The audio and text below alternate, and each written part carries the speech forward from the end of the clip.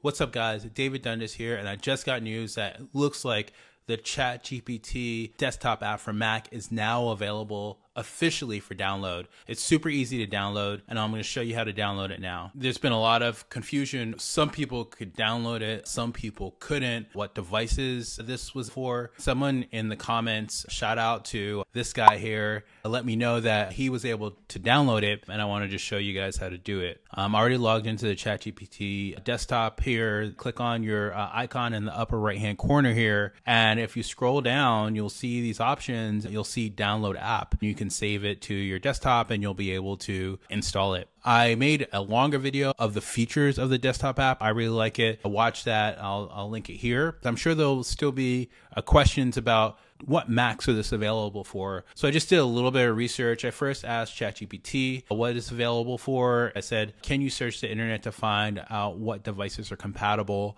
with the ChatGPT desktop app? Came back with a third-party app, which wasn't what we were looking for. And then I asked specifically the official OpenAI ChatGPT macOS desktop app. And then it said this here. It didn't say where you could download it or anything like that. It's compatible with Mac devices running macOS 11 and later. It also, this includes Macs with both Intel and Apple Silicon. I don't know whether this was a hallucination or not, so I just did a second search on Perplexity. So this is Apple Insider, Standard & Co. It's still a little bit confusing as to whether these are actually the specs that one needs to install the macOS app. For some reason, I had to upgrade to Sonoma on Mac, and that's why I upgraded. So you might actually need Sonoma. The other question is, can you download this if you're a non-ChatGPT Plus member?